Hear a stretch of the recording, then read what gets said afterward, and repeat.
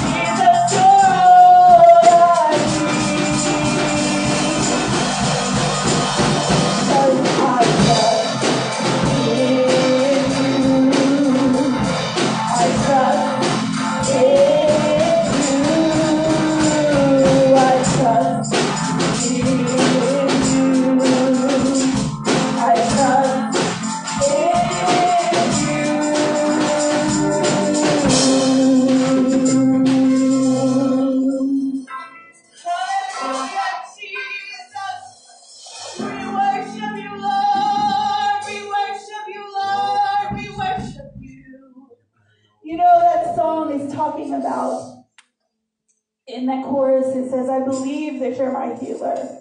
I believe that you're all I need. I believe that you're my portion. That's talking about in the Bible where people were given parts of their inheritance. You know, their inheritance was something significant. Well, Jesus is our inheritance. Amen. Jesus is all we need. He's everything that we need. He will take care of us in every moment. He's going to calm the raging seas. He's going to walk with us through fires whenever we're having problems, whenever we have trials, whenever we have situations, whenever we have disease. He's going to be there with us. He's going to walk with us. We're never going to be alone, and I thank him for that.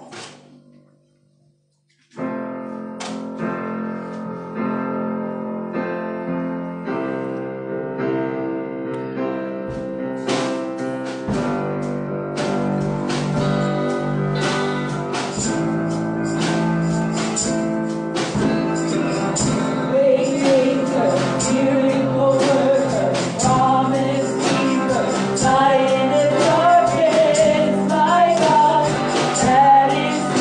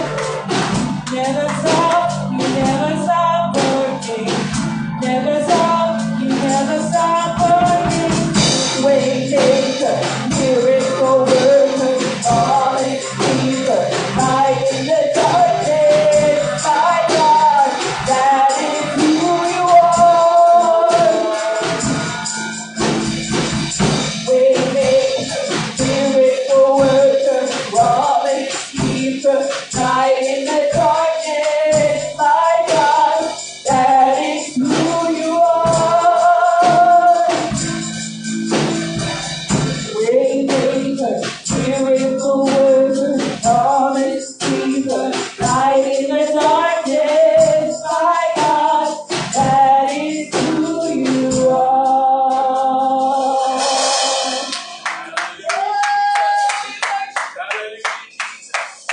We worship you, Jesus. We worship you.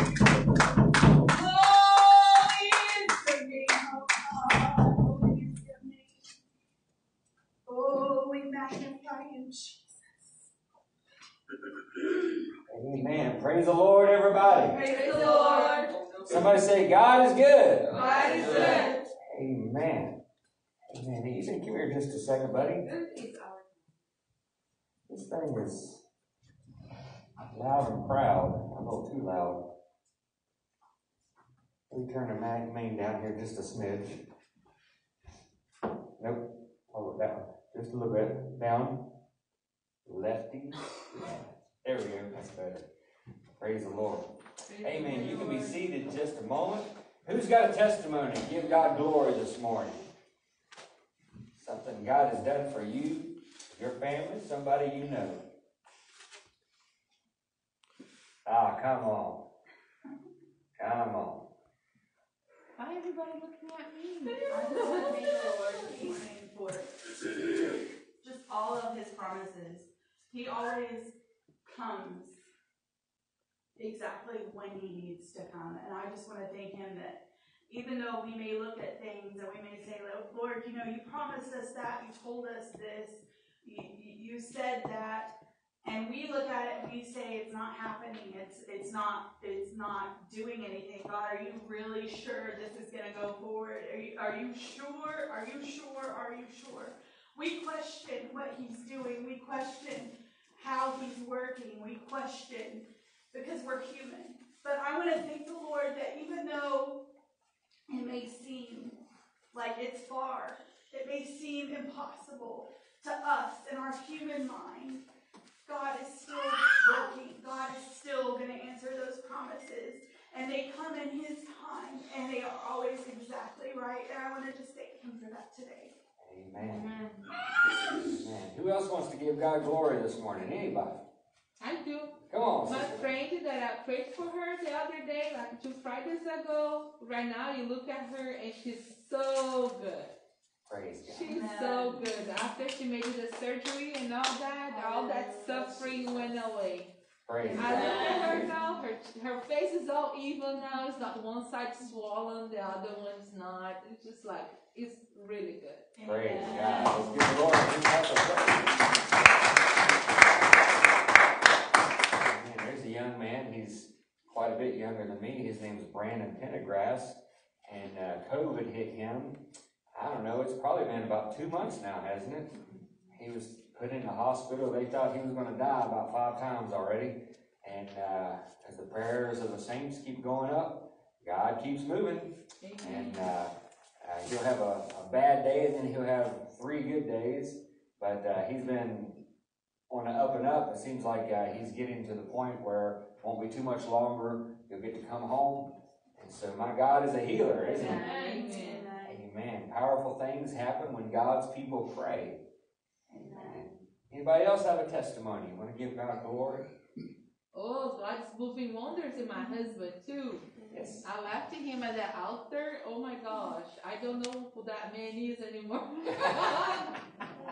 He's very different from what he was like 3 months ago. Praise God. Amen. Sister Rick. Yeah, I talked to my human resource manager about my PCS orders, and he said he didn't see there being any issue with me staying at Fort Sill.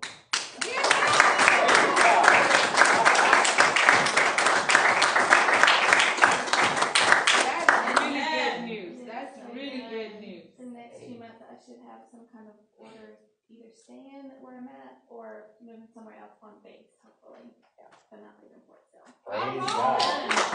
Amen. Look at God. Amen. God can do it. 1 First, he can cancel deployment orders, then he can cancel PCS orders. Amen. Amen.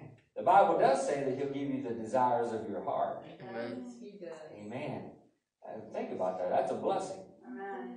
What a blessing. If you want something down deep in your heart, and it's not contrary to the Word of God and the will of God, God says, if you ask anything in my name, I will do it. Amen. We just got to believe. Amen. God has a way of coming through.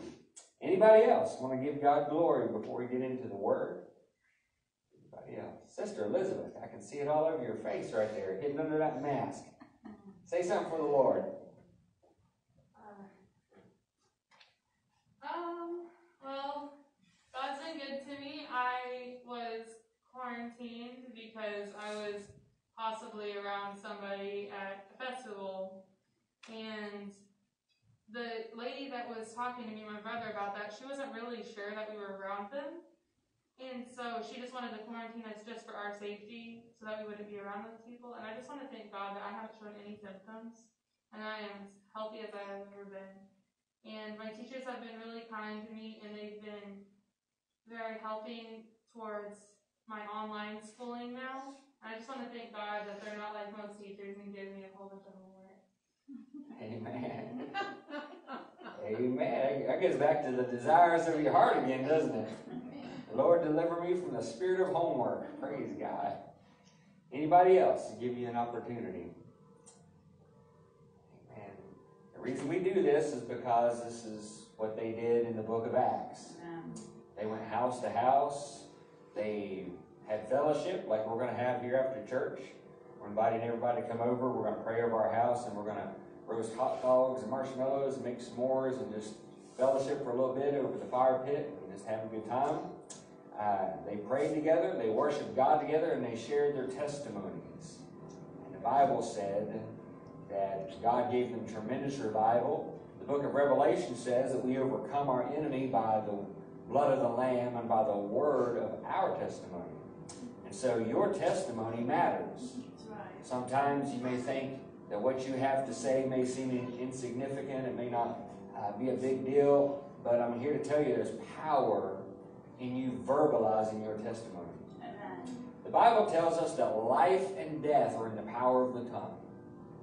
And if we can ever get this revelation, it will transform not only our mindset, but our entire lives. The things that come out of our mouth really dictate our current and future situations.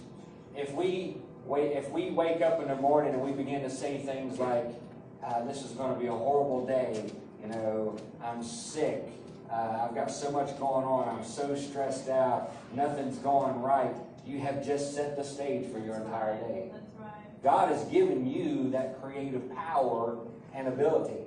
Yes, He has. And so sometimes I think that we nonchalantly utter words to our own detriment. We create storms by what we vocalize, and we don't even realize it. And then we sit back and wonder, why is all this happening to me? It's because you created it. You spoke it into existence. That's right. That's why the Bible focuses so much on vocalizing your praise. That's right. Everything that hath breath, praise ye the Lord. And so we are called to be praisers and worshipers of God. Instead of focusing on our problem, if we focus on the problem solver and we vocalize that, we say, you know what? I was going through this, but God. I was facing this, but God. That's right. I was going through this situation, but God. Amen. Amen. When we begin to vocalize our praise and our worship, and we share that testimony, no matter how seemingly small it may seem to somebody else, you have an overcoming power. That's right. Not only for yourself, but somebody else can be edified and encouraged by your testimony. Amen. So the reason we do testimonies is for that reason. It's part of apostolic praise and worship. A lot of churches, you may not be aware of this, but you stick around long enough as you visit other churches, especially larger churches, they don't do testimony services anymore. They've kind of excused it away by saying, well, there's just too many people to allow that, and you never know what people are going to say, so we got to kind of control all of that. And they'll say, if you have a specific testimony, fill out this little card and hand it to the usher when they take up offering, and then the praise and worship leader will read it to the congregation. That's not the same thing.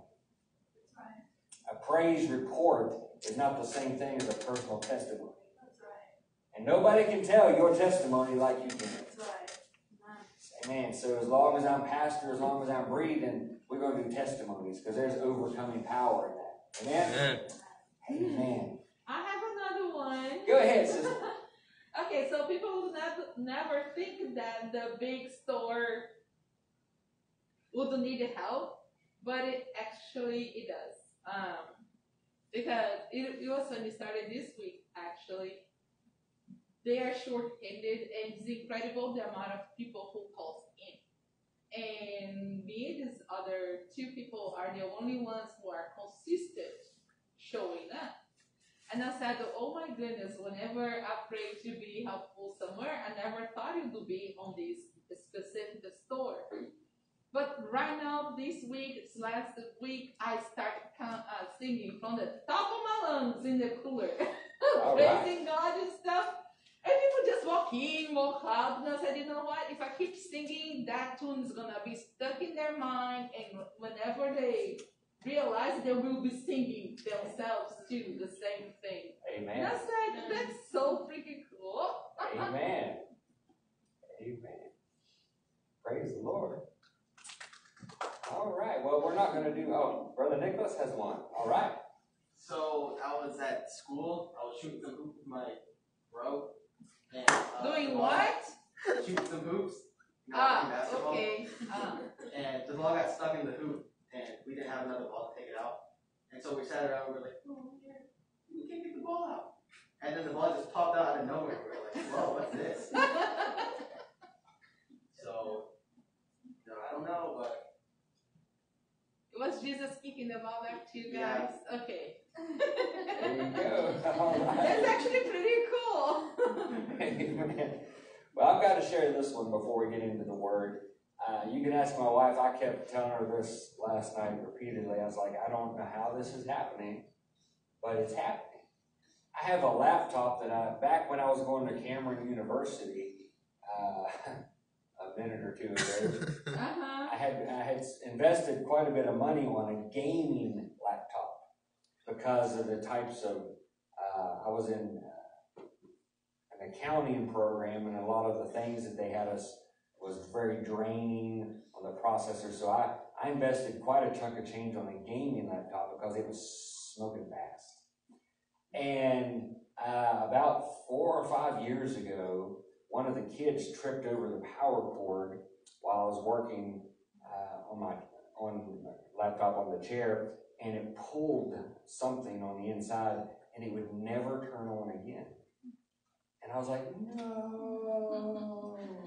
Not only did I pour a whole bunch of money into this laptop, I'm talking, this is probably like 4 times the cost of a normal laptop. And it had home videos of my dad and of various family members that do not exist anywhere else on planet Earth, that I had extrapolated from these old things called VHS tapes and converted them over into digital files, and I had saved them down, and that's the only place that they exist. And I have tried, I've taken it to computer technicians, and nobody could get this thing to work. Everyone would just tell me, well, sorry about your luck, you're just going to have to go buy another one, that's all I can tell you. Last night, as we were unpacking and decorating, I pulled my old laptop out of the garage, and I looked at it and I just said, man, I sure wish this thing would work. And I unplugged the lamp and I plugged it in, and I opened the lid, and it was already on, and it was updating Windows 10. And I was like, how in the world? And what blew my mind of all of that, this thing has never been turned on in over 4 years, much less connected to our current internet. But it was updating, and for 2 hours it pushed all the updates. And then I played on that thing for about 2 hours and tested out a web camera. We were going to use it this morning to live stream on our YouTube channel. I thought, how in the world is this happening? And I said, this has to be a God thing. This has to be, you know. And then I did something stupid. I said, well, it came on. Maybe it's fixed. So I'm going to power it down and see if it'll power back up, and it won't come back on now. So, but God can do it again. Amen. And it comes on. I'm going to leave it plugged in and never turn it back off. Praise the Lord. Amen. But that was awesome. I got to go back and watch a few videos, home videos, my dad. Did you share to your email? I shared it on our new channel there on My Liberty page. Okay. Yeah. So that was exciting. So I know now the issue lies in the power button. Amen. Sometimes you got to fix things. So I just thought that was pretty exciting. That had to have been a God thing for something to push updates that wasn't even connected to the internet. Matter of fact, when it got to the desktop, it had been so long, I was like, I don't even know my PIN number. And I had to sit there and reset and sit there and reset, sit there and reset. After about 20 minutes, I finally guessed it right, got to the desktop, and sure enough, it was not connected to the internet. And I said, how did it just push Windows 10? Which took over 2 hours. But God blessed, and I believe He can turn it back on again. Amen. Amen. Because that will be a valuable asset to us here at the church. It's really fast. Even as old as it is really fast. And it will meet all of our church needs. Amen. Someone say, praise the Lord. Praise the Lord. If you have your Bibles, why don't you stand with and go with me to 1 Timothy chapter number 6. 1 Timothy chapter number 6. And then I'm also going to read from Luke chapter number 17. 1 Timothy chapter 6 and Luke chapter number 17. Amen. I know that Sister Rickard has some friends and relatives and folks in Kentucky that have been following our live stream services. Do let them know we're not on Facebook anymore. So this morning we're live streaming on our Instagram. It's gpack_Lawton. But we'll be doing it straight on YouTube once I can get the computer back on. And he was ready to go last night, I tell you. It was working perfect. Next time, don't turn off. That's right. Keep it on. Keep it on. 1 Timothy chapter 6, and then we're going to go to Luke chapter 17. If you're there, say, praise the Lord. Praise the Lord. 1 Timothy chapter 6, and starting with verse number 6. But godliness with contentment is great gain. For we brought nothing into this world, and it is certain we can carry nothing out. And having food and raiment, let us be therewith content. Somebody say content. Content. But they that will be rich fall into temptation and a snare, and into many foolish and hurtful lusts. How many knows that chasing money and chasing possessions can hurt you? Which drown men in destruction and perdition. Man, that is a powerful verse of Scripture, isn't it? For the love of money is the root of all evil. While some have coveted after, they have erred from the faith. You know that money can mess up your walk with God. Yeah. Amen. Chasing things can mess up your walk with God. Paul told Timothy that some of these people have had a love for money, and their pursuit of it had caused them to err from the faith and pierced themselves through with many sorrows. Verses 9 and 10, that's pretty heavy, pretty deep, isn't it? Chasing the things that this world has to offer, possessions, things, money, it can hurt you and it can mess you up. It's not money that's evil, it's the love of it. It's the constant pursuit of never being enough. So Paul tells us to be content. Luke chapter number 17 and verse number 11. And it came to pass, as he went to Jerusalem, that he passed through the midst of Samaria and Galilee. And as he entered into a certain village, there met him 10 men that were lepers, which stood afar off. And while they lifted up their voices and said, Jesus, Master, have mercy on us. And when he saw them, he said unto them, Go show yourselves unto the priests. And it came to pass that As they went, they were cleansed. And one of them, when he saw that he was healed, turned back and with a loud voice glorified God, and fell down on his face at his feet, giving him thanks. Someone say thanks. Thanks. And he was a Samaritan. He wasn't even one of God's people. And Jesus answering said, were there not 10 cleansed, but where are the 9? There are not found that return to give glory to God, save this stranger. And he said unto him, arise, go thy way, thy faith hath made thee whole. With the help of the Lord for a few minutes today, I want to preach to us on this thought. Unplug yourself so that you can get plugged in. Amen. Unplug yourself so that you can get plugged in. Let's lift our hands and ask the Lord to help us. Lord, we thank you for your presence. We thank you, Lord, for these wonderful testimonies of how you're working and moving, operating in our lives. We thank you for the wonderful things that you have done. We thank you, Lord, for what you're going to do here in this service. We ask you, Lord, to pour out your Spirit in this place, move and minister. Lord, we're asking you to touch every heart, every life, every need. Lord, let your anointing rest upon me, God, for without you I can do nothing. I ask you, Lord, to preach through me. Speak to me and through me, Lord. Confirm your word, Lord, with the demonstration of your Spirit. Lord, let us leave changed by the power of your word and Spirit. Lord, we thank you for it. We give you all the praise and the glory. In Jesus' mighty name. Amen. Thank you for standing. You can be seated. In Jesus' name. Amen. Unplug yourself so that you can get plugged in. Amen. We live in a world of constant distractions. Amen. This world is a lot different than the world that I grew up in. I did not grow up with the internet. I did not grow up with cell phones. This might amuse you younger folks, but it used to be in the 80s, the only people that had what you would call a mobile phone, and it was a car phone. It was a giant, dinosaur-looking, ugly, hideous contraption that had to plug into your phone, and you had to have a special antenna to broadcast and try to get a signal. And there was more dead spots than there was good signal strength.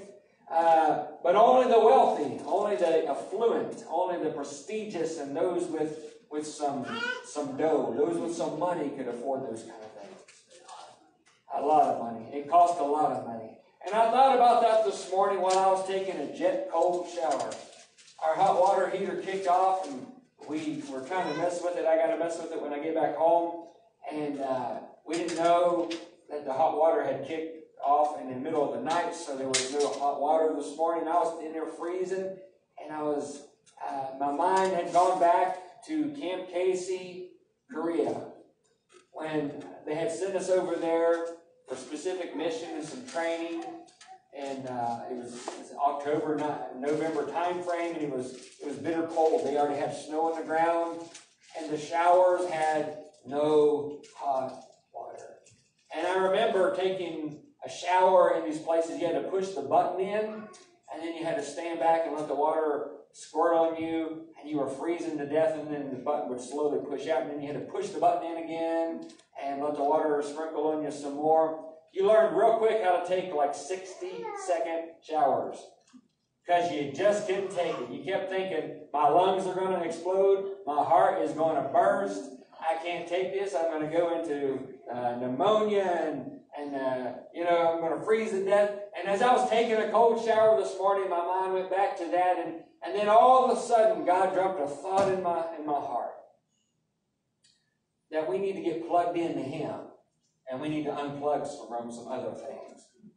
In the 80s, it really was those with money and really a lot of means that could afford these hideous-looking mobile phones that you could only use in your car. And like I said, you had to have these special antennas to get a signal, but only the affluent could afford them. But really not much has changed, because you see, people don't realize it now because they charge you differently than they did back then. Back then you had to buy the device outright, but now you get to finance it, on a monthly plan and incorporate it into your monthly bill with your data plan, and they tell you, oh, it's only $100 for 4 lines, and praise God, glory to God, hallelujah, and then you get your first month's bill and it's $480, and you're like, what? And the next month, they say, oh, well, your first bill is always a little bit higher, and the next month it's $350, and it stays $350 for like 48 months. You're like, what? I thought you said $100. Yeah, but that doesn't count this, and this, and this, and this, and this. I just finished paying off our 4 cell phones this past week. And we were under the impression my daughters had gotten broken, and her grandma took her to the Verizon store and bought her phone outright.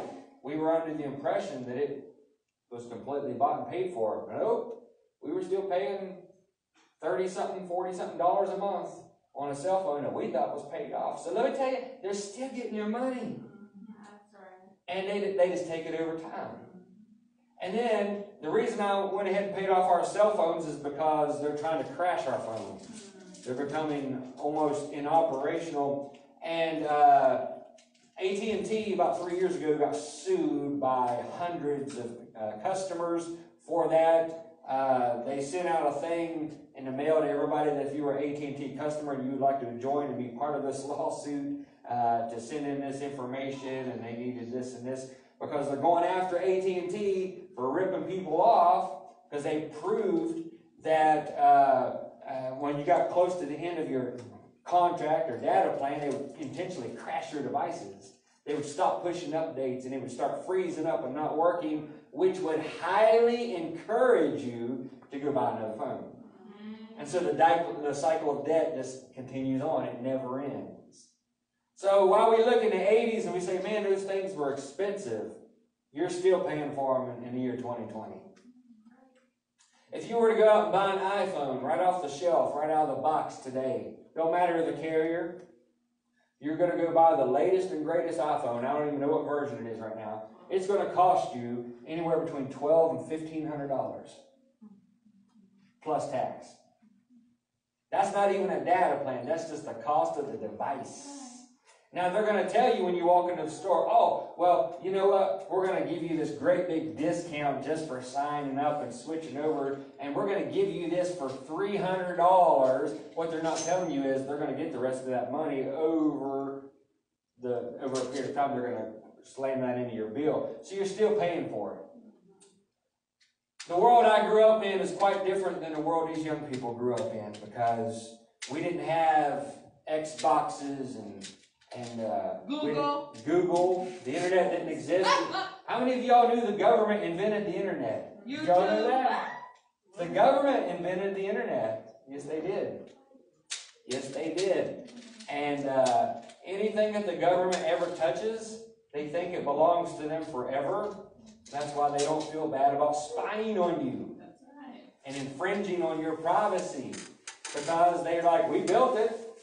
It's ours to do with as we please. But they'll look at you in the face and they'll sit in front of Congress and say, oh, we don't know what you're talking about. Yes, they're spying on you. If you doubt that today, I'd encourage you to take your cell phone or your iPad, and while you're surfing whatever social media platform you choose, whether it be Facebook or whatever, just kind of speak real loud, as close as you can to the face of that device, and start talking about something specific. Maybe say camping gear. And I'm not talking about talking to Siri. Just start talking about it. It won't be about 15 minutes and you're going to start seeing ads. Camping gear. Oh, tents, sleeping bags, and all of this. Because they're spying on you. It's a scam to try to get you to spend your money and stay in a cycle of debt. That's why Paul told Timothy, it's the love of money, the love of things, that's the root of all evil. Because it's never enough. You're never satisfied. You're always chasing the latest and the greatest. You're always chasing that next thing. You're like, well, I've got the iPhone 200, and they just came out with the iPhone 201. So I've got to have it because it's got this extra feature that mine doesn't have. And people walk around in life thinking like that. I've got to have the next one. I've got to have it because it's got this and mine doesn't have that. And so they're constantly in pursuit of the latest and the greatest. And what is happening is they're operating in a discontent spirit. That they're not pleased, they're not content, they're not happy enough with what they have at the moment. They got to have more. They got to have better. And they're constantly chasing that. And what that is a spirit of unthankfulness. That is a discontent heart. That's right. Paul said it's a trap. He said if you find yourself in that and you're saying, well, I've got this, but I really want something better. I really want something nicer. I really want something more attractive. I want something more expensive. And you find yourself chasing these things. He said it's like arrows that's going to pierce you through to many sorrows. You're going to find yourself drowning in debt to where you will never get out. Your great-grandkids will be paying your credit card bills. That's right. Newsflash, I want to tell you kids something right now. I don't have a credit card. Praise God. Now that's a testimony. Let me tell you something. Yep. We don't have them either anymore. We got rid of them suckers. Let me tell you something. Don't you let anybody give you a credit card or sell you one saying, oh, you need to sign up right here, because it's a cycle of debt that you would never get out of. That's right. They start off for a certain period of time. They might even go for 1 year and say no interest as long as you make your monthly payments. At the end of that 1 year, they jack it up to like 34% interest, compound interest at that. And all of a sudden, you're like, why is this card bill $200 a month? And you struggle to pay that, and then all of a sudden it jumps to $360 and $400. You're like, how in the world? Let me tell you something. The best way to navigate life is to do this. You see something you want, save up your money, and go buy it. That's right. Plastic is not the answer. A line of credit is not the answer. Charging it for a future day. No, save your money and then go buy it. Don't allow anybody to pull you in to this cycle of debt. Because what you're going to find is that it's the gift that keeps on giving. You're going to keep on giving them your money. And by law, I don't know if you're aware of this, by law, let's say I had a credit card. Let's say I had $5,000 debt on that credit card. And I die this afternoon. My wife automatically inherits that debt. They will start coming after her for that debt. Unless you have paid a specific insurance on that credit card, which adds to your monthly bill, to automatically pay off the remaining balance. If you have not selected that, and most people don't, then it defers to your next of kin. Now, if something were to happen to my wife, my kids automatically inherit that debt. It just goes into a frozen period of time, but as soon as Elizabeth turns 18 next month, guess what? She inherits my debt, even though she had nothing to do with my charges. Did you all know that? Wow. That's the law. So, credit cards, that's no way to go. That's no way to live. I know people that live off of credit cards. That's how they exist. They do everything. They vacation, they eat, they buy their groceries, everything off credit cards, everything off credit cards. And what happens is they're so bottom side up that they will never see the light of day. They will work until they're 100 years old and still never get out of debt. And they add more to it. It just adds more to it. And they raise their limit over and over. Yes. And then the companies will come back to you and say, oh, well, we'll just refinance for a lower rate. And we'll help you with this. And they'll give you a lower rate for a period of time. And then it jumps back up with that compound interest. I'm telling you, it's a cycle. It's gotcha. Paul told Timothy, be content with what things you have. You don't like your car? Just thank God for the car that you got. Thank God that it's running and getting you from point A to point B. If you really got to have something else, and you really feel like it's really necessary for an upgrade, save your money and to where you can at least put a good down payment on it, and then go get you a car. But don't go in there and let some sales guy who's slippery like oil talk you into financing something that's going to put you into 7 to 10 years of debt. Right. Everyone with me this morning? Yeah. This is real life lessons, right? This is what they need to teach you guys in high school. They need to get rid of some of this stuff that you're never going to use unless you go to a specific field, you know, like algebra. They need to talk. I'm here to tell you, I'm getting ready to turn 43 next month. I have never used algebra outside of school, ever, not once. You know why? Because any situation I was put in where I had to figure out something that was kind of resembling of that, it's on your phone now. They've got calculators. It'll do it for you. You don't need to memorize and learn all that stuff. But what they need to do is start saying, well, we're going to incorporate some how to balance a checkbook, how to pay your bills, how to set up a family budget, how to iron your clothes, how to cook a homemade meal without burning the kitchen down, how to change your oil, how to change... come on, somebody. Real life stuff that you're going to need. That's what they need to be teaching. That's right. Yeah, how to fix a leaking toilet. How to plunge that sucker when someone flushes a diaper down there and clogs it up. Praise the Lord. Yeah, real life stuff. We closed on our home and we're so thankful for it. God really blessed us. And there were several times in this process we didn't know for sure that it was going to happen. But, you know, we endured and God just kept opening doors and we closed on our house. And we got in there, we found out that I told my wife, I said, man, you can't trust anybody. It don't matter who they are. I said, I really should have went and paid that extra $600 for a home inspection. I was trying to save cost, but our level of trust, you know, they assured us everything was just...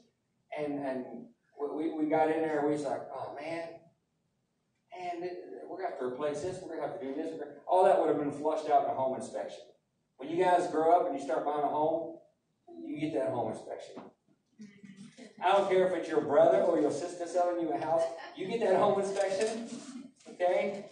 If they say, trust us, we've taken perfect care, everything is great and peachy keen. But in closing, when you're signing this, you know, the lady was reading it at the speed of light, and it just stood out to me very crystal clear. She said, by signing this statement, you agree that you have walked through the premises with the seller and concur that all repairs and remodels have been made and that there is nothing outstanding that is on the liability of the seller. I'm thinking, wait a minute, we did not do that.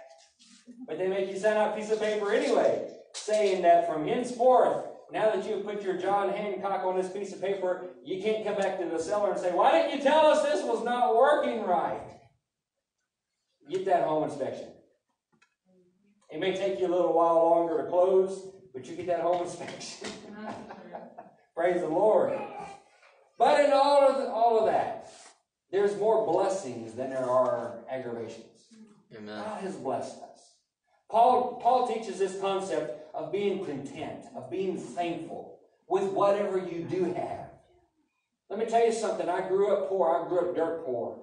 I wore hand-me-downs of hand-me-downs. My older brother would receive stuff from our cousins, and then it came down to me. We didn't have anything to speak of. And so I didn't know I was poor. I felt blessed. I was a happy kid. I never realized I was poor until I got teased by other people at school. But so many people are chasing stuff. I remember riding the school bus. Does anybody here ride the school bus? Anybody? I remember riding the school bus, and these little things, they were little rectangular, they were Nintendo something. Game Boys. Yeah, and they used to slide these little games in them, and people would be playing those, and they used to like belittle and make fun of those of the rest of us that could not afford those things. Well, my parents didn't have $200 to fork out to buy one of them little things. Back then, 200 was a lot of That's a lot of money. But the people who had that stuff, they like to bring it around and flaunt it and show it and just kind of, kind of belittle those who did not have. But Paul says, if you're always chasing stuff, it's like piercing yourself through with arrows with many sorrows. He said, people end up erring from the faith because what they have is never enough. What they have is never good enough. What they have they're not happy with it. They've got to upgrade. They've got to have more. They've got to have better. And so it's just chasing the next upgrade. They're not content. And so that means they're discontent. That means they're not thankful, they're unthankful. And Paul says it's a trap. It's a trap that sucks you in and you can't get out of it. You're going to hurt yourself. You're possibly going to destroy yourself. You might even find yourself backsliding and erring from the faith in your pursuit of stuff. Let me give you an example of that. Somewhere between the North Pole and the South Pole, I knew a man that had a really good job, and it paid a whole lot more money than I make. I'll say that. And you would think, well, that should be plenty. That should be enough. You know, they get 3 kids, a wife, had a nice house. You know, she didn't have to work because his bills were more, his income was more than enough. But then it was like, well, I need a motorcycle.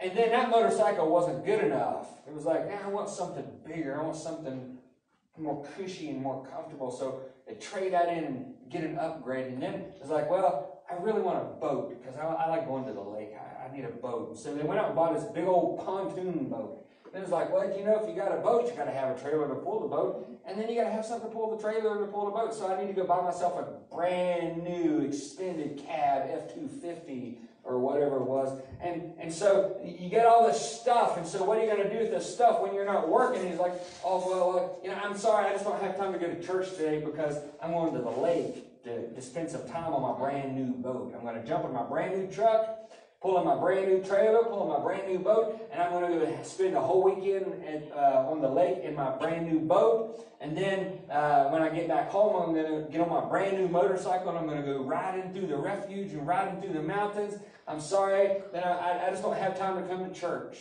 That's the way it started. And then before you know it, you never saw this guy, ever. A year passed, 2 years passed, 3 years passed.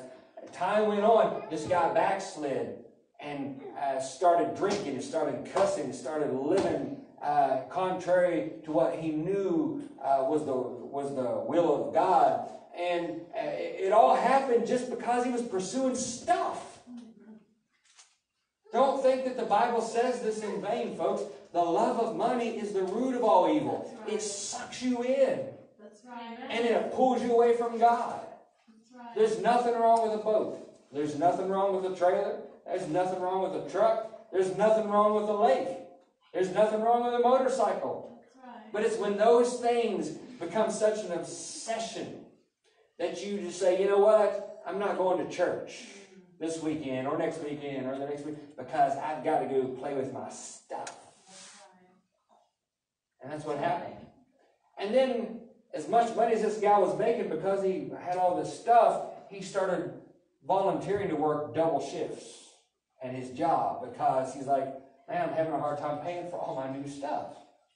Even with the massive income he was already making. So he started working double shifts. And so he really didn't even have time for his family anymore, much less he never came to church, and he hardly ever had time for his stuff. Over time he had to sell his stuff because he never had time to use it. That's what happens. That's the game.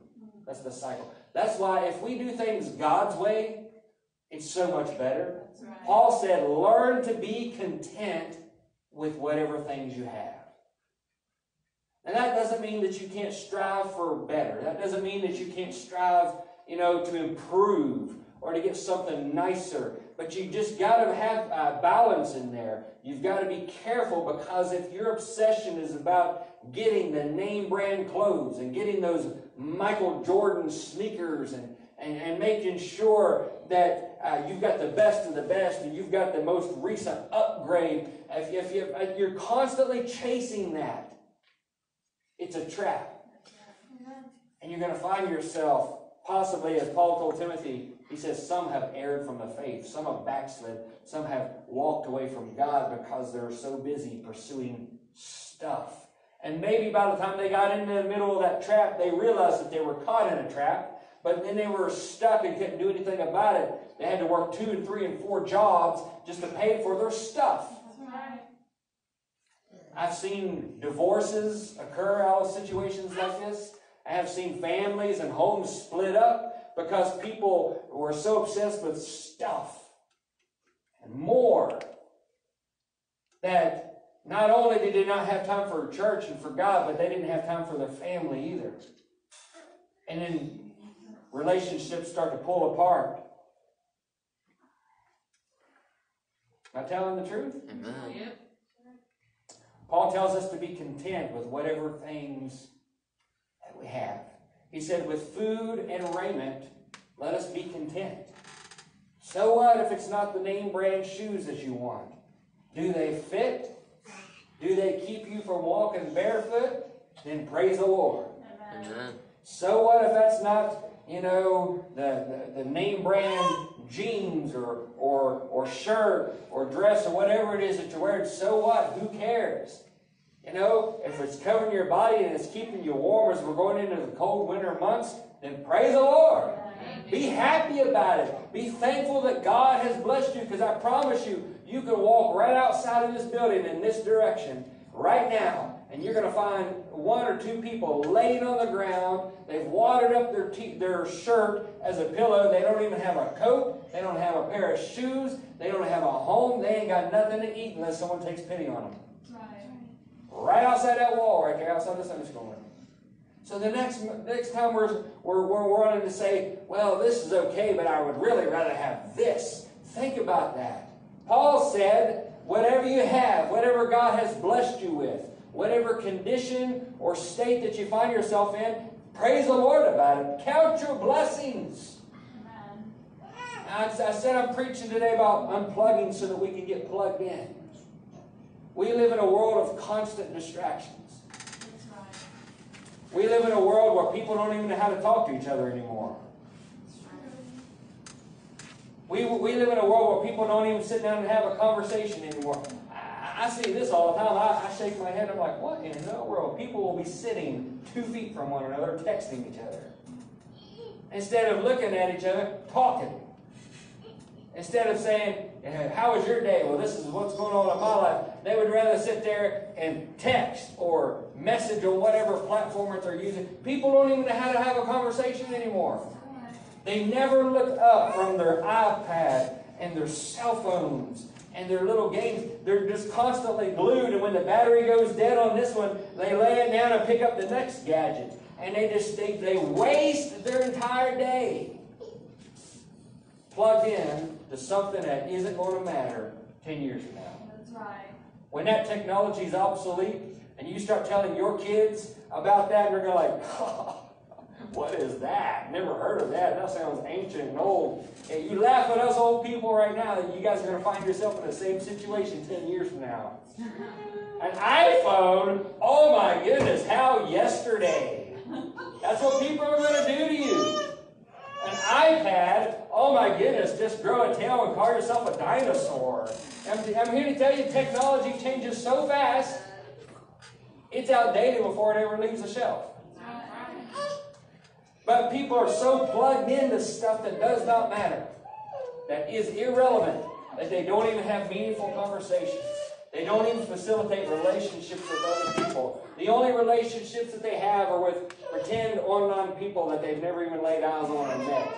Some 55-year-old, bald-headed, big-bellied guy named Bob is over in North Dakota claiming to be a 16-year-old girl named Susie, trying to play some kind of online game with you and sending you friend requests and wanting to connect and learn more about you. I'm here to tell you, that's the world that we live in.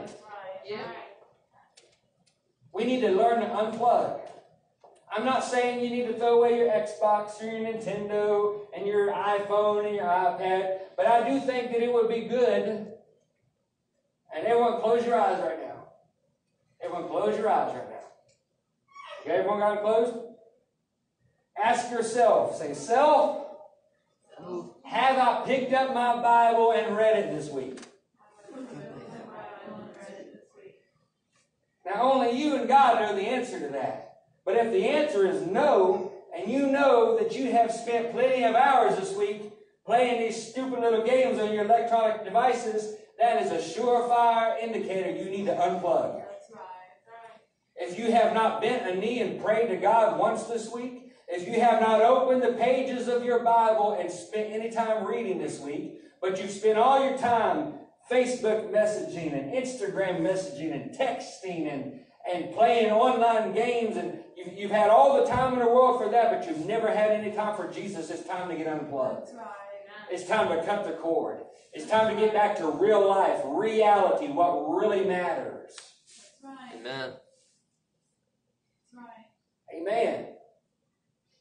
The longer I live, I feel so obsolete. Yes, ma'am. Sorry. How about using those devices to listen to the Bible? Yes. Or to lectures that we find on YouTube? Exactly. Exactly. And so technology itself is not bad. It's not. These are tools that we can and do use for good things, for good reasons. And you can use them for spiritual purposes. But 99% of the time, I think it's safe to say people are binge playing Candy Crush and Angry Birds and all these little idiotic, retarded games that I look at and I'm like, what is that? I don't understand what they're doing. I'm lost. I don't even understand. People spend hours every single day plugged in to the irrelevant, and they never get plugged in to the meaningful. That's right. Jesus said, if you abide in me and I in you, you shall bear forth much fruit. But he said, no branch that refuses to abide and stay connected to me can even live. It's going to shrivel up and die and be cast into the fire. That is a warning, folks. And we can't spend all of our time on the unnecessary and the irrelevant and not have time for Jesus. We've got to find a happy balance. We've got to balance. We say, well, if I'm going to spend an hour on Facebook today, I sure enough better have time to squeeze a good chunk of time in today for Jesus. If I'm going to spend all this time playing Tetris and Angry Birds and Candy Crush and whatever it is, you know, if I have 4 hours to do that and I say I don't have time to pray or read my Bible, you're lying to yourself. That's right. We need to unplug from the irrelevant. Because I'm here to tell you something. I'm here to tell you something. And I'm not trying to be negative. I'm trying to help us because Jesus is about to come and the church is getting ready to make our grand exit. There's going to be a whole lot of people left behind that thought they were going to heaven. Yes, there is. There's going to be a whole lot of people that thought, well, I'm going to fly out of here on wings of glory, and I'm going to go home and walk on streets of gold and live forever with Jesus. And they're going to miss the rapture of the church. And you know why? Because they don't have a prayer life. Because they never read the Bible. Because they never pray. They don't stay connected to Jesus. They got all the time in the world to connect to stupid stuff on YouTube and stuff that's irrelevant and is not beneficial to them. They'll spend hours every single day of the week wasting life and never plug into Jesus. That's right. I'm here to tell us today, sir, man, you hear me? It's time to unplug so that we can get plugged in. That's right. If you don't have a prayer life, you need to unplug some devices and let the batteries die. And you need to say, while it's dead, I'm going to go pray. While it's dead, I'm going to go read my Bible. While it's dead, I'm going to go to church. While it's dead, I'm going to spend some time praising and worshiping the Lord. Angry Birds can't do nothing for you. Tetris can't do nothing for you. Gold Miner can't do. All these stupid games you download, they can't do nothing for you. You're wasting life away. That's right. Amen. You're wasting brain cells. Besides, that's what the devil wants to. That's right. Create a distraction from what is important. That's exactly right. He's getting us distracted. Jesus said, as it was in the days of Noah, so shall it be in the days of the coming of the Son of Man. Well, what were they doing? It says they were marrying and giving in marriage and eating and drinking, went about their daily life. They were just living. They were just killing time. All of a sudden. But the book of Hebrews tells us that Noah was a preacher of righteousness. See, everyone thinks Noah just built an ark. He was a preacher of righteousness. Because while he's building, and everyone's like, what is this rain business? It has never rained. We don't even know what rain is. We've never seen that before. Always before, it was a mist that came up from the ground. It had never rained. You read your Bible. It had never rained, ever, once. Until God opened the windows of heaven. And the rain didn't just come from above. The Bible says that the water tables of the ground underneath burst open, and the water came from below too. They were literally swallowed up from the top and the bottom. They were sandwiched together, to drowning to their death. They were just killing time. And while Noah's building this ark, he's telling people, God said he's going to send a flood. He's going to kill every living thing. And so we've got to make preparations. We've got to get ready. Judgment is coming. We need to get ready. And he told me to build an ark. So I'm here to tell you, the first time you feel a rain droplet hit your head, you need to make a mad dash for this ramp and get on this boat that I'm building. And nobody listened to him. That's right. Just like some of you may not listen to Pastor G here this morning. You may say, well, that was a good message. I appreciate that. Now when I'm going to go home today, I'm going to spend 4 or 5 hours on Candy Crush until I go to bed. Some of y'all ain't going to listen to me. But you better listen to me. Amen. Because they didn't listen to Noah. That's right. And the only people on planet Earth, out of the millions of people that existed, was 8 souls. That's right. 8 people. Everybody else perished in the floodwaters. And I just kind of in my mind's eye see that as the floodwaters begin to rise, as the rain is pouring down and the water tables broke open and the water is swallowing them up from beneath, that people that knew Noah, they were trying to get to the ark while they're trying to wade through water that's chest high, and they're trying to bang on the side of that saying, please let us in. We believe you now. We believe you now. But the problem is God had already shut the door of the ark. Not Noah. Not Noah. God shut it. That's right. And let me tell you something. Jesus gives us the analogy of the rapture of the church. He likens the church to 10 virgins. He says 5 were ready and 5 were not ready. And he said when the announcement came that the bridegroom was coming, those that were ready, those 5, they went with him. While the other 5 were off doing other things. They were looking for oil. They were looking for stuff. And so they tried to come after the fact, and they knocked on the door after Jesus had shut the door. They said, please let us in. And he said, I don't know you. That's right. Depart from me. See, a lot of people think they're going to go to heaven and be saved, but they don't even pray. They don't even read their Bible. They don't have a walking relationship with God. But they got all the time in the world for digital distractions. I'm here to tell us today, you listen to Pastor G from a heart full of love. Unplug that demonic garbage. Amen. It may not be a sin, but it is a weight. And it is distracting you from a walk in a relationship with God. Jesus is coming, and the church is getting ready to leave. And if you are not ready, you will miss the rapture and you will be lost. I'm telling you the truth today. You got to unplug. Amen. It's okay to use social media. It's okay to play games. It's okay to use these things. But not to the extent where you say, well, I just binged on this for the last 4, 5, 6 hours playing these stupid little games, and I didn't have time to read my Bible today. I didn't have time to pray. I'm talking to some people right now. Amen. You see, every service, when we get ready to turn the lights off and close the door, I look and I see Bibles left here that don't go with the owner. So unless you got a second or third copy at home that you're reading, ain't no Bible reading going on during the week. That's right. Pastor Jesus talking where the rubber meets the road. I'm being real right now. Amen. You see, this is your sword, and this is the only weapon we have in our arsenal. So how are you going to arm yourself for spiritual battle if you leave your sword in the armory? That's right. You need to put it on and carry it with you. You need to take this thing home with you and read it at home. You say, well, I can read my Bible on my cell phone. Yes, you can. I can read my Bible on my iPad. Yes, you can. There's apps for that. Yes, there is. The question is, do you? Do you? I like this. This is my amen corner this morning. Amen. Everybody, close your eyes and point to your chest. And like Sister Doc, I just said, say, do you? Do you? Only you and God know the answer to that. But if you're saying, no, I'm not, then I encourage you to start doing it. Amen. Go home today and make a fresh commitment to God. Say, I'm going to start reading my Bible before I pick up an Xbox controller. I'm going to start reading my Bible before I pick up my iPad. You see, there's an addiction to all this stuff, folks.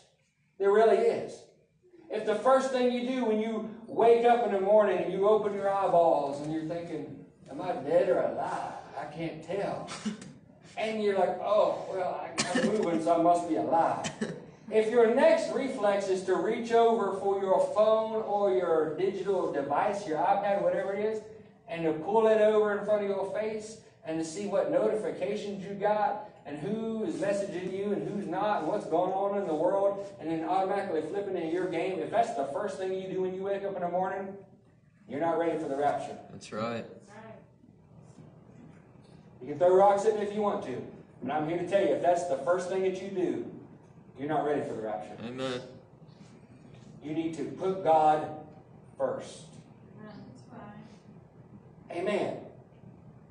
Jesus said that there are two great commandments that make up all of the law. Love God with your all your mind, heart, soul, and strength, and love your neighbor as yourself. But God comes before your neighbor. God comes before everything else. But so if you put anything else before God, you're not loving Him first, and you're not loving Him with all. Amen.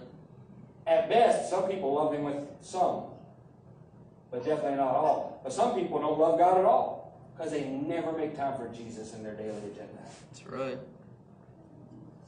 Is this okay? Amen. Anyone hating and upset with Pastor G this morning? I'm trying to help us to make sure that we're ready for the rapture of the church. Amen. Because Jesus could come today.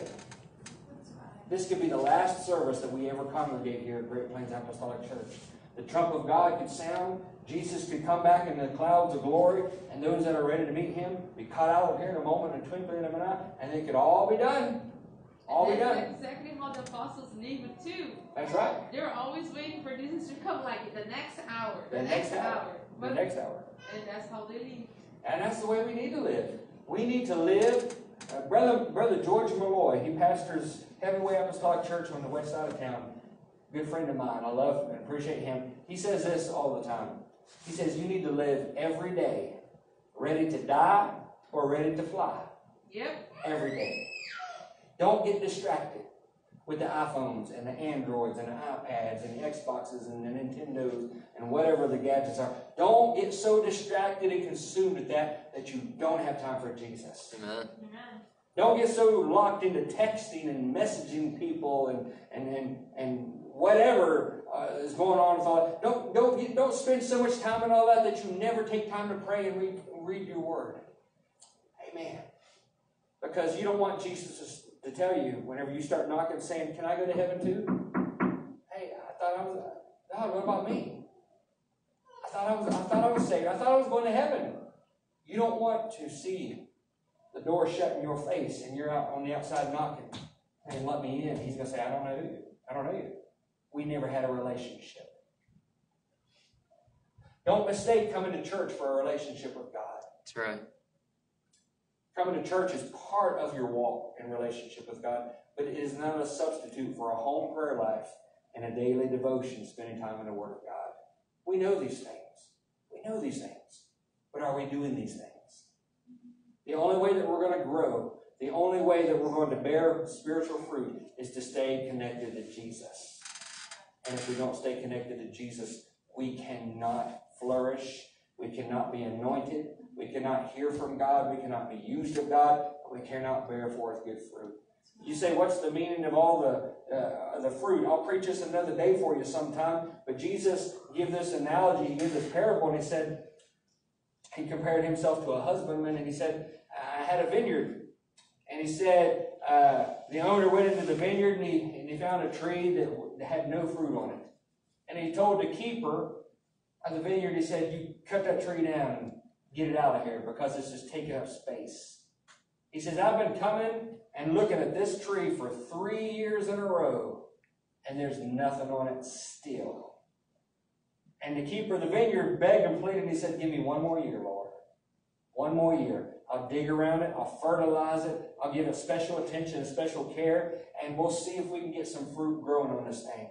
And if it doesn't happen this year, I'll cut it down, and then we'll throw it in the fire. Jesus is looking for fruit. Amen. And he's serious about it. And the only way we can bear spiritual fruit is to have a walk in a relationship with God and allow the Holy Ghost to produce things in us that God desires to see. That's right. Carnality, Paul said that no sin is going to enter into heaven. And the carnal man, it's our sinful nature. We can't just float through life not having to walk in a relationship with God and think that we're going to make the rapture. We're not. Is this okay today? Amen. Y'all know I'm just straight. A lot of people ain't going to tell you the truth, and they're just going to tell you what you want to hear. But you come here, I want to tell you the truth. Amen. I have a question. Yes, ma'am. What are these fruits? The fruits. Paul talks about goodness and meekness and gentleness and peace and brotherly kindness. Several others there in Ephesians. And I'll get you that scripture. But these are the things that the Holy Ghost produces within an individual. Amen. And they are a direct contrast to the works of the flesh. See, you can't have the works of the flesh and the fruit of the Spirit at the same time. You got to get rid of one. That's why Jesus said you cannot serve God and mammon. You just can't do it. You can't do it. You've got to let one of them go. And so, if we're going to make heaven our home, we've got to unplug from some things that, if we're to be honest with ourselves, they're distractions. And so that we can get plugged into Jesus. Amen? Amen.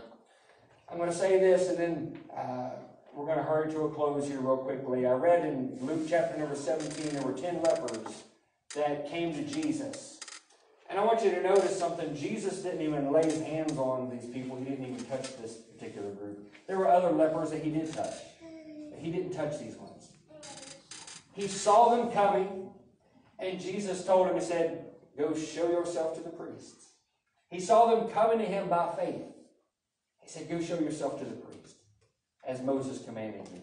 So 9 of them did a about face, and they turned, and they walked all the way to the temple to show themselves to the priest and say, we've been healed. They did exactly what Jesus told them to do. One of that 10, as he was going with the other 9, he noticed, he looked down, and he said, I've been healed. Now, to be healed means that the leprosy is gone.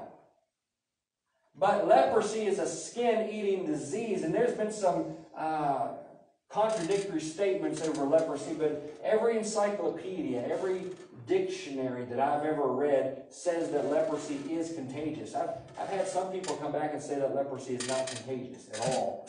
But it is. They have leper colonies, and that's why Jesus, in his word, commanded the lepers to live outside the camp. They were considered unclean. They were not allowed to live among everyone else because they didn't want it to spread.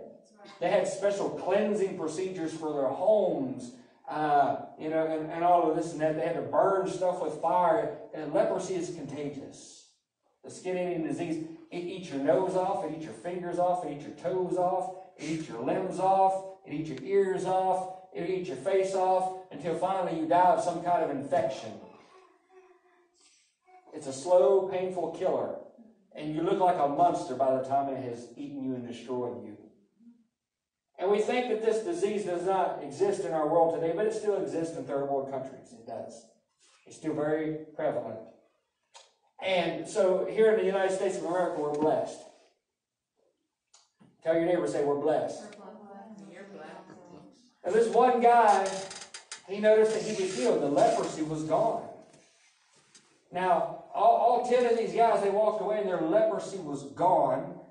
Because Jesus had healed them, he said, go show yourself to the priest, as Moses commanded you, as my word instruction. So, missing some fingers and toes and ears and parts of their face and their nose, parts of their body, they were hobbling all the way to the priest to say, the leprosy's gone, we're healed. Now we're going to go home to our loved ones, different than when we first contracted this thing. Some of us with missing fingers, some of us with missing toes, some of us with missing body parts because leprosy took it. The leprosy's gone, but the body parts are still gone too. But one guy out of that bunch, he saw that the leprosy was gone, and he did another about face. He turned and he went all the way back to Jesus. He fell down at the feet of Jesus, and he worshiped him with a loud voice. I'm here to tell you something. There's something powerful about worshiping God out loud with your voice. Amen. He fell on his face and he worshiped Jesus with a loud voice when he saw that he was healed. And Jesus says, where's the other 9? They're not grateful for what I did for them. They're not thankful for what I did for them.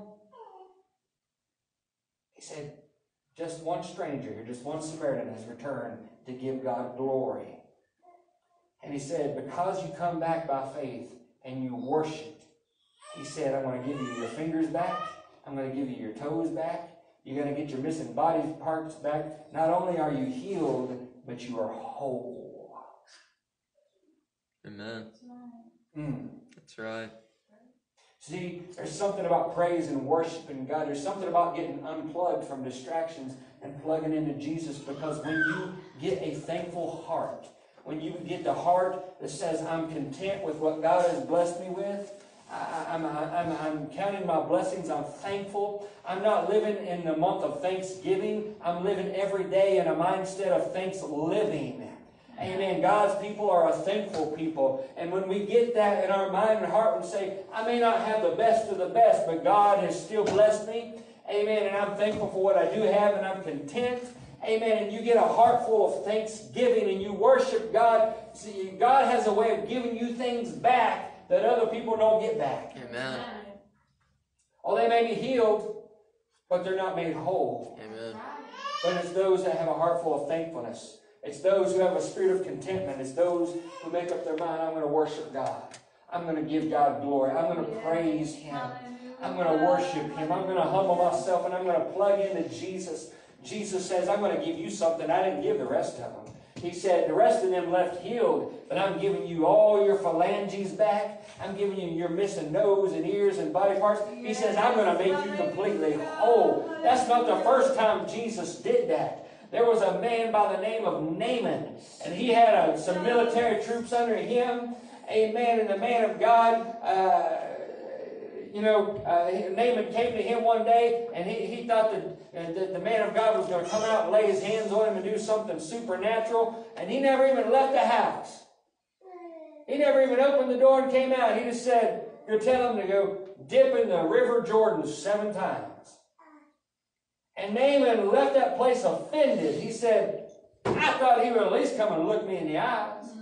I thought he'd at least come and shake my hand. I thought maybe he'd come and lay his hands on me and get all excited and bend me backwards like a pretzel and make a big hoopla so that I would receive my miracle. And this guy won't even leave his house. He sent his servant to tell me to go dip in a muddy river Jordan. He said, there's better rivers in my homeland. There's better rivers around here that are clean. They're not muddy like that. But the servants, they began to tell him and say, Master, if it had been something hard he would ask you to have done, would you not have done it? Are you not ready to be made whole? Are you not so desperate for God to move and intervene and remove this disease and this condition from your life? Are you not so desperate and sick and tired of being sick and tired, you're willing to do whatever it takes? He just asked you to go dip 7 times in that muddy river Jordan down there. So finally Naaman goes down there, and he dips in once, and he comes up out of there, and that muddy river, all that water is running in his sores, because remember, leprosy eats away your body and your body parts.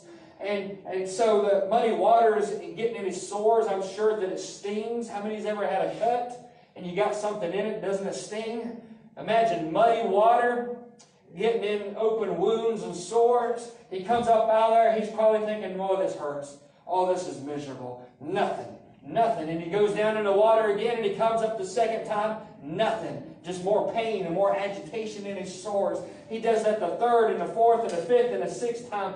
Finally, he goes down in the river Jordan the 7th time, and as he comes up out of the water, God gave him a brand new body. Boom. Every missing body part was restored. Every sore was made whole. He had brand new skin just like a baby. God made him whole because he obeyed by faith. Amen. I'm here to tell us today that God has a way of giving His people back things that not everybody else gets. Amen.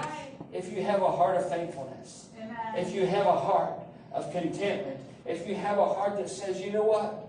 I'm going to praise and worship and magnify my Jesus. I'm going to connect to Him. I'm going to unplug with some other things because I see my need, amen, to get connected to Jesus. He's all that I need. He's all that I need. He's the giver of life. He's my joy, my strength. He's the peace giver. Amen. He's the way maker. He's the storm calmer. He's everything that I need. I need to connect with Him. Amen. We're going to hurry to a close here, right here. The spirit of Jezebel is an unthankful, prideful, controlling, and complaining spirit. Turn to your neighbor and say, don't be complaining. Don't be complaining. It is as stubborn and resilient as cancer. That's right. The spirit of Jezebel is as resilient and stubborn as cancer. See, sometimes when someone gets cancer and they go through the chemo and they go through the treatments and they get sick and their body's made weak and they're going through that, they lose all of their hair and they just seem like a shell of who they were while they're trying to attack this cancer. And a lot of times the doctors, after all this treatment is done, the doctors will say, well, we caught it early enough, we did all the treatments, looks like we got it in remission. We got this thing under control. We've got cancer kept at bay. We're just going to do regular monitoring and checkups to make sure that it stays at bay. But then all of a sudden, it comes back with a vengeance. And it's aggressive.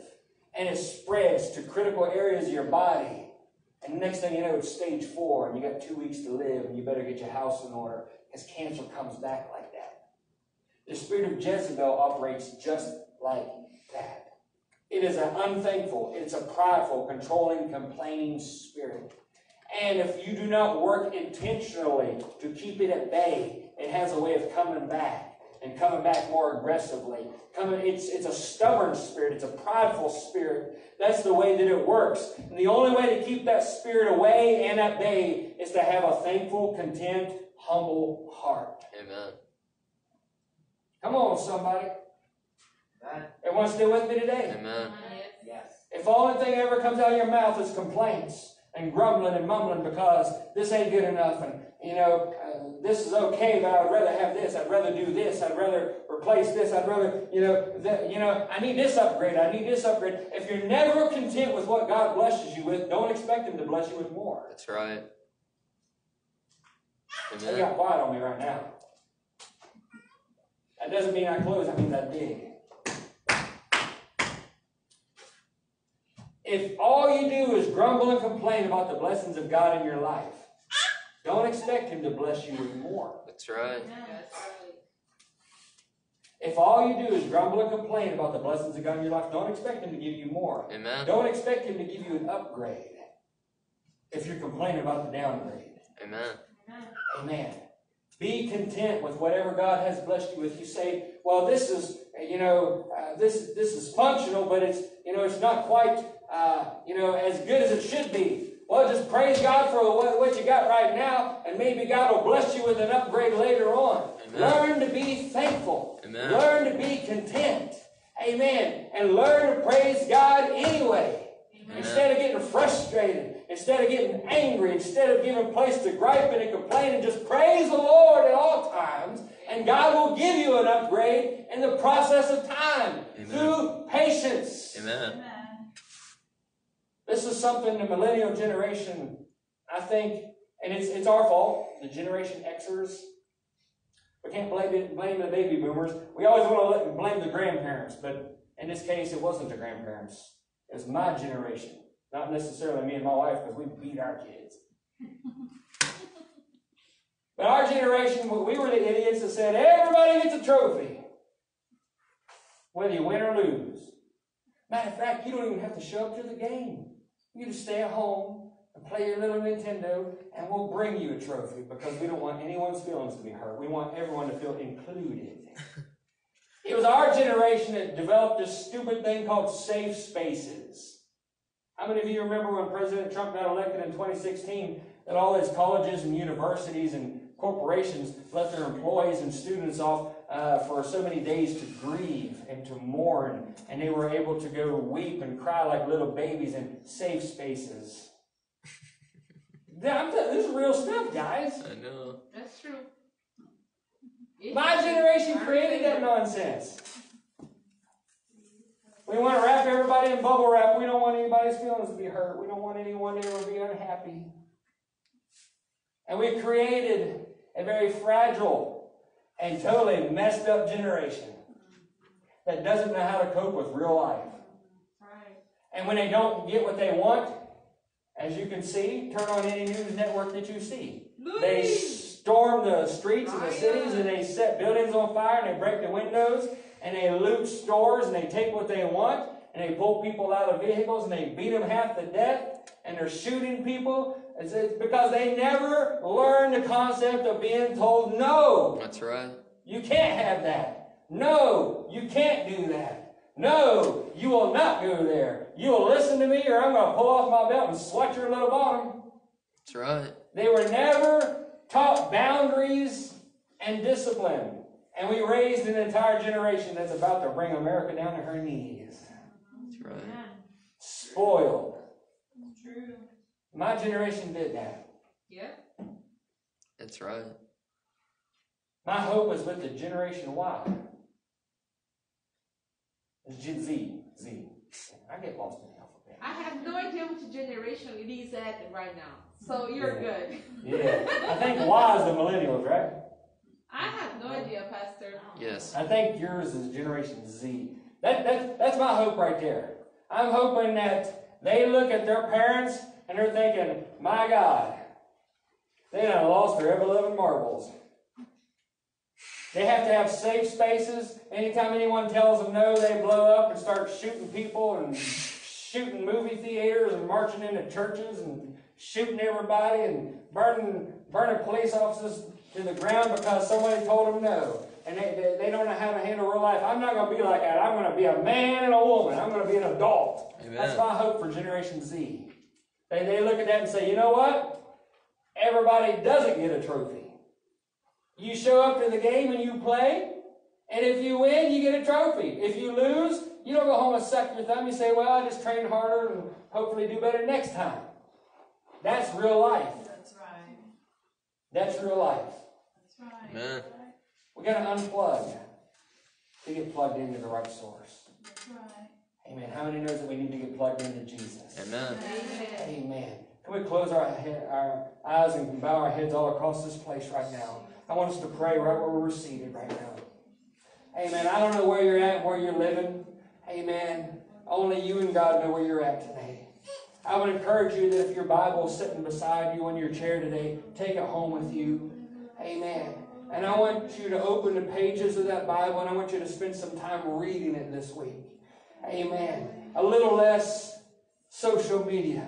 A little less texting, a little less messaging, a little less digital games and digital distractions, a little more Jesus. I'm not saying get rid of all of that. I'm just saying you got to have a fine balance, and Jesus has to come first. If you know within your heart that that's not the case for you right now, I'm not here to condemn anybody. I'm just giving you a little nudge in the right direction. And I'm challenging you to make a commitment right now to God in prayer. Saying, Jesus, I'm going to leave this place today and I'm going to get plugged in. I'm going to get plugged into you, Lord. I'm going to get serious about my home prayer life. I'm going to get serious about spending time reading the Word of God. It's not going to sit here lonely all week long on a chair at the church wondering why I didn't go home with me for me to read it. I'm going to take that Bible home and I'm going to read it. I'm going to study it. I'm going to hide it in my heart. Jesus, I'm going to get plugged into you. I'm going to get plugged into you. Is there anybody that this is resonating, amen, with your spirit today? Would you lift your hands and commit to the Lord? Amen. Say, Lord, I've been operating at such and such capacity, but Lord, I'm going to go a little bit further. I'm making an intentional commitment, Lord, to get plugged into you. Lord, to unplug from the digital distractions a little more so that I can spend more time in your presence, that I can spend more time in prayer, that I can spend more time in your word, because God, Lord, without you I can do nothing. Without you, Lord, I have nothing. Without you, Lord, I am nothing. But through you, Lord, I can do all things. Oh, in the name of Jesus. Somebody lift your voice to the Lord right now. Hallelujah. This is a time of consecration. This is a time of coming back and making a fresh commitment to the Lord. Jesus is calling us back to building altars in our homes. He's calling us back to daily devotions in His Word. Amen. Every day of the week. It's okay to unplug from the digital stuff for a little while so that you can plug into Jesus. Hallelujah. Hallelujah. Just for another couple minutes, lift your voice to the Lord. Amen. Amen. If you feel this today, amen, just tell the Lord that you're making a commitment. Amen. And as you leave this place today, you're going to be more intentional about plugging into Him. Amen. And if you'll do that, you'll see your worship begin to change. You'll see, amen, the presence of God moving in your life in a greater capacity. You'll see God moving on your behalf more mightily, amen, more clearly. Amen. A lot of confusion, a lot of conflict, a lot of things that's going on that you don't understand. You're going to start seeing the hand of God in it. If you'll plug into Him. If you'll plug into Him. Hallelujah. Would you let your voice out all across this place? Amen. Just for another minute. Hallelujah. Hallelujah. Hallelujah, hallelujah, hallelujah. Worthy is your name, Jesus. Oh, hallelujah, Jesus. Hallelujah.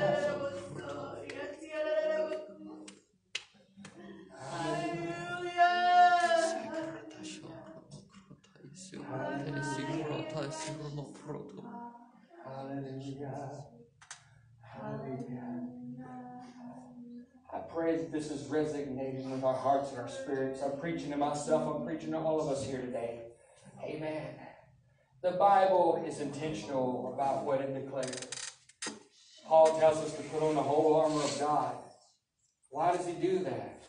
Because it makes for a nice Sunday school lesson? No. Because we're in a war. Amen. And every day you're under attack. Amen. Your family's under attack.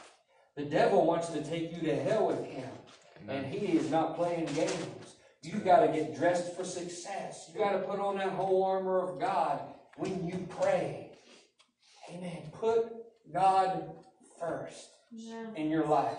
Be intentional about connecting with Him. I promise you, you will see a greater anointing. You'll see the hand of God moving and operating. Amen. And blessing. If you're feeling conflict in your home and you're seeing in a dynamic of relationships, you're starting to see a lot of agitation and a lot of pushback and lashing out. It's because God is moving. God is working. He's working in people's hearts. He's giving them a change of mind and a change of heart. But what you got to do is just, amen, stay connected to God. It's going to be a bumpy ride. But when the ride gets to the end, amen, you're going to see the hand of God, how God worked it all out. Amen. We're going to see unsaved loved ones saved, sitting beside us on these chairs, coming in the house of God. But we got to do what we got to do. Amen. Stay plugged in to Jesus.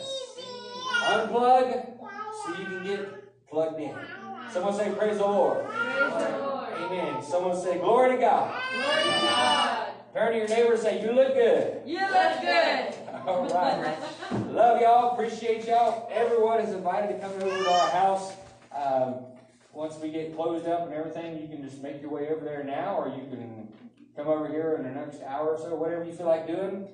And we're going to build us a fire in the fire pit. We're going to make s'mores and hot dogs and all that good stuff. And we're going to pray over our house. We're going to invite you to come. We're going to pray over our new house. And we're just going to have a good time today. Amen. So we want everyone to come. Amen. God bless you. We love you. You're dismissed in Jesus' name. Amen. Oh.